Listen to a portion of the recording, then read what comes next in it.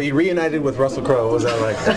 Yeah, that was a long time ago. I think I was maybe 22 or 23 when I met him. So yeah. There was a series of weirdness for me on that thing, because the movie was called Eucalyptus, which you didn't end up making, right? And the director...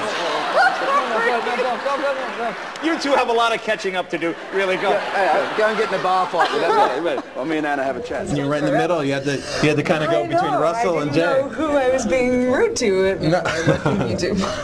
So you were talking about the words that you have trouble with. You said anything was one of the words. Anything is like a constant anyway. Well, I don't even know how I'm ever going to fix that because I can't even hear what I'm doing wrong. So sounds right to me. Yeah, that's what I think as well. Are there any other words you have trouble with? That's the main one. But sometimes we tend, because you guys have such strong R's, like if I'm really tired, I'll put R's where they don't belong, like on idea, and then I have to go again. It's just stupid things. My favorite Australian word is sunnies. My friend always says, oh, yeah, sunnies. Oh, I forgot my sunnies. Yeah, forgot my sunnies. And togs. Oh, yep. Yeah. Togs are like a bathing suit. Yeah. So we love Fringe. Jay loves Fringe. What's that like when Jay's telling you he loves it? I know, except he hated the musical episode, he said. But that's okay. I didn't love that one myself.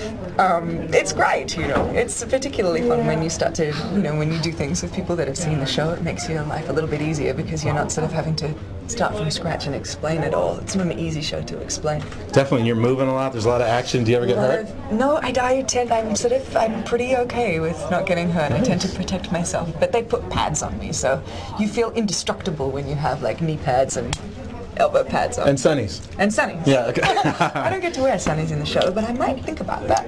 I think it'd be worth it. Yeah. Thanks for talking with us backstage. Thank you so much. Thanks, Cheers. Anna. Bye.